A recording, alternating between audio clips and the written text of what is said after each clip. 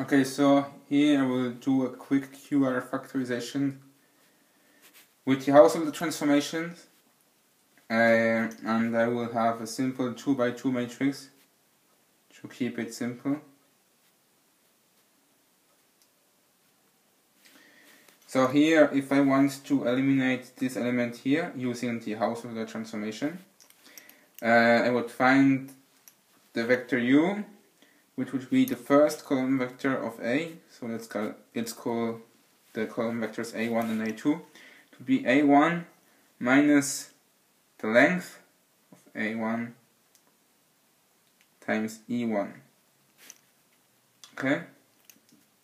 So this would be 1, 2 minus square root of 5, 0. Okay? E1 is the unit vector of the first dimension. Okay? And so this would be 1 minus square root of 5 and 2. Okay, and so the length of u would be 1 plus 5 minus 2 times square root of 5. It would be the square root of that plus 4 also. Okay, I hope did nothing wrong. Okay, so this would be the square root of 10 minus 2 square root of 5. Okay, and so our unit vector v would be u divided by its length. So this would be 1 over square root of 10 minus 2 square root of 5 rho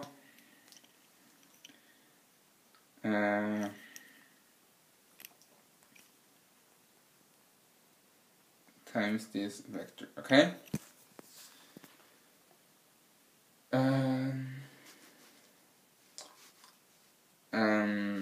Okay, because remember our goal is to find our first and only household transformation, which will be of the form identity matrix minus 2 times v transpose, where v is a unit vector. Okay, if it wasn't a unit vector, you would divide by v transpose v. Okay, but here we already find the unit vector. Okay, so v transpose would be 1 over 10 minus 2 square root of 5 times 6 minus 2 square root of 5. Okay, 2 minus 2 square root of 5.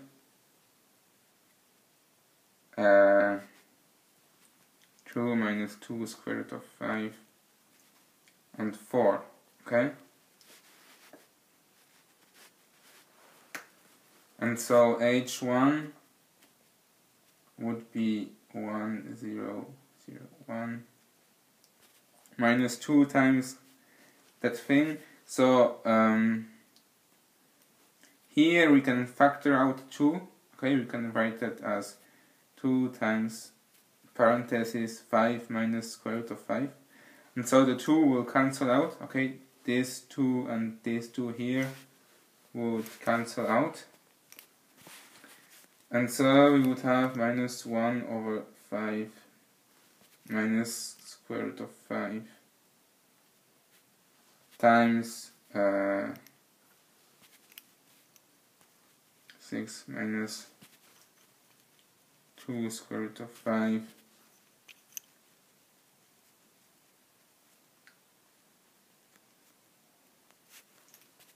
okay. And so if we apply that to so if we add that together, we would get you would have the following. Okay, so if you apply that to A, you would have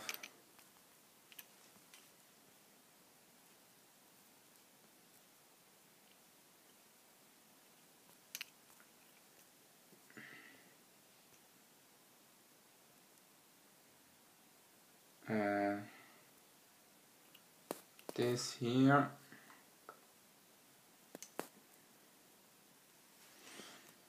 I hope you can still see it. Times our matrix A, so 1, 2, 3, 4.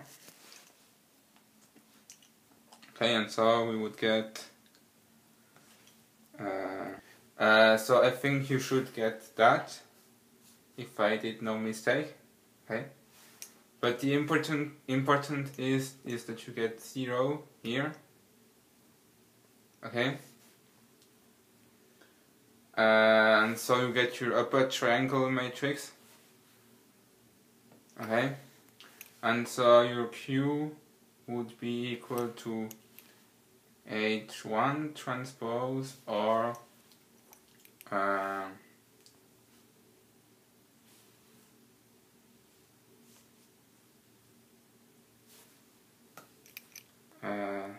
this here.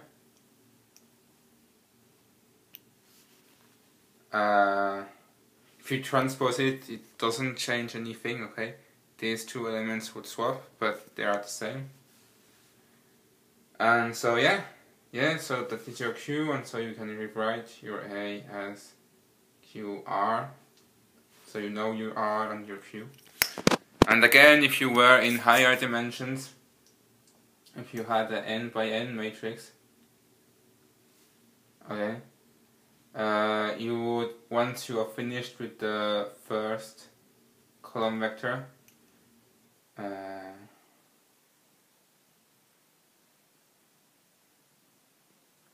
you would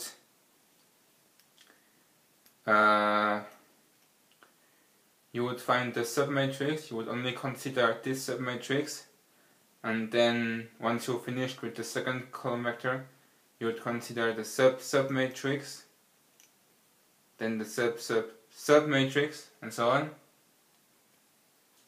Okay, and every time your householder transformation, so let's call that HK prime.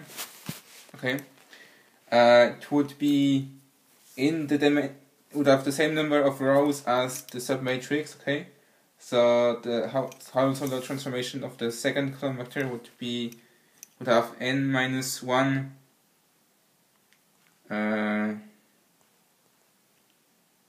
would have n minus 1 rows. Okay, and it would also have n minus 1 columns, and to be able to multiply it with the A, you would add a 1 in the diagonal and 0 in the same row and column as this one, and then here you would put your householder transformation of the submatrix, so you will have again the same number of columns as A has rows. Okay, okay, so for the first submatrix you would add 1 1 in the diagonal. For the second submatrix you would add 2 1s and 0, of course, and here you would put your householder transformation of the submatrix, and you would continue that way, okay, until you finish and you get your upper triangle matrix. Okay, and then your Q would be equal to the transpose of all your householder transformations. Okay, so it would be H1 transpose, H2 transpose, all the way to Hn transpose. Okay, and so that's how you would do it in higher dimensions. Okay, so once you only consider the submatrix, and then you add 1s in the diagonal and 0 in the same rows and columns as these ones, to be able to multiply with A again. Okay, and you would input your Haushalder transformation of the submatrix. Okay, to get the matrix that you would multiply with A. Okay, I hope this is clear. So yeah, thanks for watching.